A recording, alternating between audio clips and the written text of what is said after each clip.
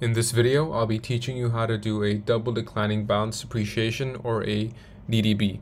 So let's say we bought a car for $10,000 and the car's lifetime or recovery period is 5 years. So first, make a table like this with all the columns. Now starting in year 0, the depreciation rate is still 0 because we just purchased the car. So the car is still in its pristine condition or is still brand new. So this is all 0. And the book value, or how much the car is worth in year 0, is simply how much we bought it for, which is $10,000. Now in year 1, the car has been used, so there is a depreciation rate in which it is 2 divided by n, where n is the recovery period. Now make sure to $sign this and drag all of this to year 5.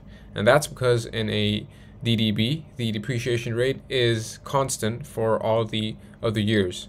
Now the annual depreciation is simply the depreciation rate multiplied by the book value of the previous year, BVT minus 1, which we know to be $10,000.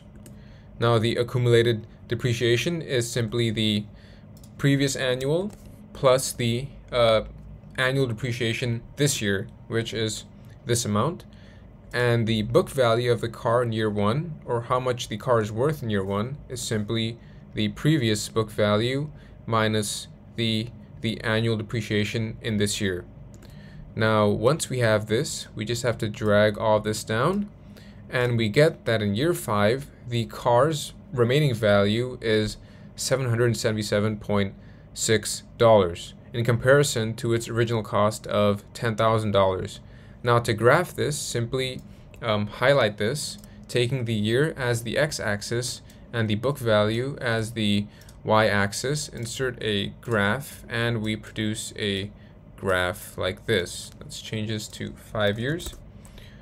Notice the DDB method always produces a graph like this, so it's typically always curved in comparison to a straight line, which produces a straight graph, which I can actually show here since I've made a straight line depreciation for this exact same case. So let's take the values from this problem to produce this graph. So here we have our straight line depreciation and our double declining balance depreciation.